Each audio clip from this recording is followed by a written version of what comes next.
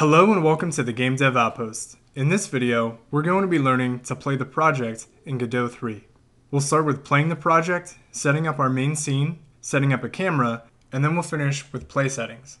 To play our project, we need to come up to the right-hand corner next to the build settings, and you'll see a play icon. And when we click on that, if you haven't saved your scene yet, we'll get a warning that says this scene has never been saved. You can click on yes from here, or you can just go to Scene and Save Scene. And from here, you want to give your scene a recognizable name. So once your scene is saved, we can come back up to that play icon and click on it, but we'll get yelled at again. And it'll say, no main scene has ever been defined. Select one. You can change it later in the project settings. So you can set your main scene from here, or we can go directly to the project settings. So we want to go to Project, Project Settings, and we want to go to Run. And in here, you'll see Main Scene. If you click on the folder icon, you can select the scene that we just saved. Now if we go to our play icon and click on it, our game will run. If you get a Windows security alert, everything is fine, just click Allow Access. So we can play our game, but now we have another issue. We can't see anything. Everything is just gray. So what we need to do is we need to add a camera to our scene.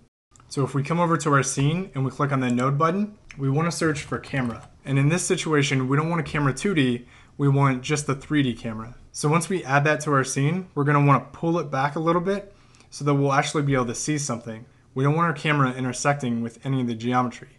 Now if you hit play again, you'll see the scene that you've been building. Now as far as options available to you for the 3D camera, you have the transform modes, and then if you watch the viewport display options video, some of the settings are similar to that, like the near and far clip plane, the field of view, and the projection, being perspective and orthographic. In the viewport, you'll see this red dot. And if you click and drag on that, you'll adjust your field of view. Now above field of view, you'll see current. So if you have multiple cameras in your scene, you can use this option to decide which one is the main camera at that time. Everything above projection, we'll be covering in later videos.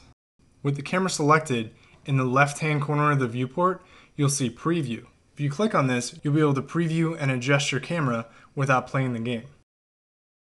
Now in the 2D viewport, the camera 2D is a lot different than the 3D camera. When you play the project from the 2D viewport, it already has a camera built in behind the scenes. You're going to want to come over to the inspector and you're going to want to turn current on. And now when you play the project, you'll be seeing everything from your camera. So before we move on to the play settings, I want to cover playing the project one more time. So you can hit the play icon, or you can hit F5 on the keyboard to play the project. If you hit F6, that'll play the scene. You can pause the project, or you can hit F7, and you can stop the project by clicking on the icon or hitting F8. Now the last thing I want to cover are the play settings, and there's two different areas for it.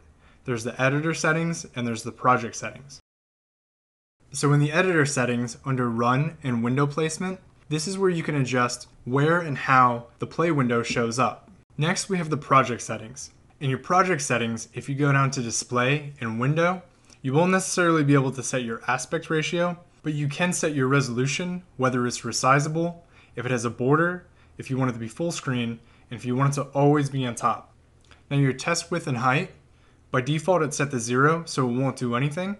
If you change these numbers, your play window will match the resolution of the test width and height. Now the normal width and height is what your game will eventually build as. You might want to do this if your end game's resolution is dramatically bigger than what your working machine is.